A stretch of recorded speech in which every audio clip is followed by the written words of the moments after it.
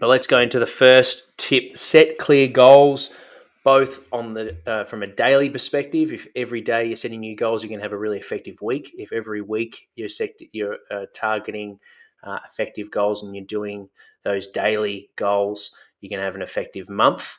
And if every month you see where I'm going with this, you're going to have a successful and effective year. So we want to make sure that you're not just having your New Year's resolution, your big goals for the year ahead. Number two, break down and divide the skill or topic into smaller parts, just so you don't get overwhelmed. So let's say you want to get, like bench press, for example, you want a 100 kilo bench. At the moment, you're benching 60 kilos. You want to make sure that you can work towards, so 100 kilos is your big picture goal. We want to be able to get multiple reps at 70 kilos is your next goal, and you might achieve that in a month's time. And then, of course, we're working towards 80 kilos.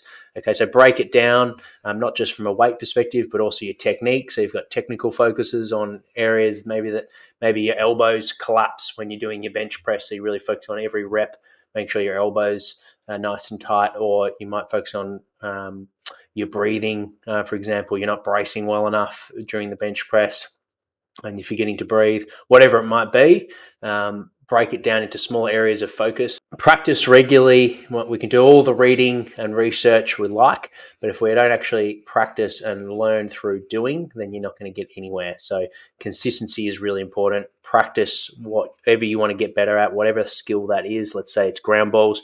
You need to make sure, yes, you're asking questions from your peers on how to get better at ground balls. You're speaking to your coaches.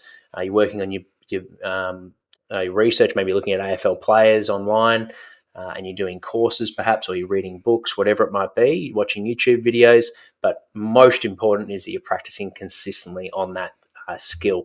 I find too often athletes I'm working with, particularly younger athletes, they'll focus on one thing and then they'll forget about that thing and they'll focus on another thing the next week, and they never really double down on that one skill that they've identified as important for them, or maybe a coach has, and they focus on it long enough to reap the benefits.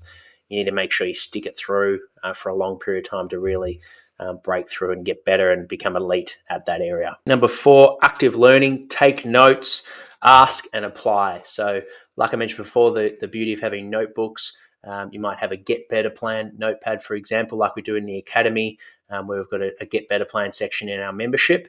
And we recommend all members on that academy to have a Get Better Plan book where they have one lifestyle focus, whether that might be sleep, improving the quality of their sleep, getting to sleep at a consistent time and waking up at a consistent time might be a focus for them for the next month.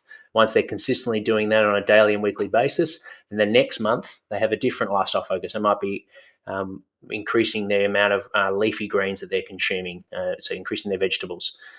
Or within that, you've also got a physical focus. So for the month that they're focusing on sleep, their physical focus is intensity in the gym, for example, because they've the last month they might have just been going through the motions and just ticking the boxes, getting the work done, but not actually bring real intent and intensity to the gym.